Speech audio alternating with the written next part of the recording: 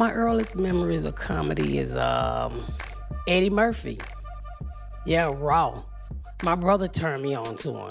I remember him coming in and saying, "This nigga in a leather suit is funny." When I was younger, my brother, he found a tape that was marked raw, and he figured that that was porn, but it turned out to be an Eddie Murphy stand-up special. I remember going to school and repeating what I had seen in Raw to my friend, and she knew it.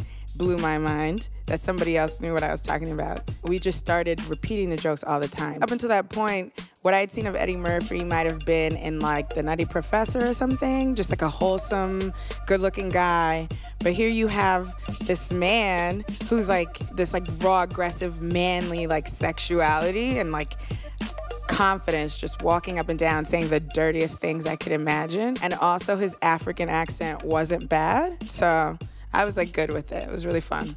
Me and my boy Larry stumbled on, I can remember this, stumbled on a Delirious tape. It's so crazy too when you seen Def Jam, you seen all this stuff, but when we saw Delirious, this dude was doing characters, he telling stories, he acting stuff out, man. He's only like 21. So when I discovered that he was able to do his stand-up like how he acts, I just thought it was brilliant. The GOAT of all GOATs is Eddie Murphy. Totally most talented man I ever met in my life. He was the golden child. No disrespect to it, but there's nobody else has been on Saturday Night of Our Pigmentation even come close to Eddie. Then you take his movies career. Trading Places, 48 Hours. To play 5, 6 characters at one different time with the clumps. He's the GOAT.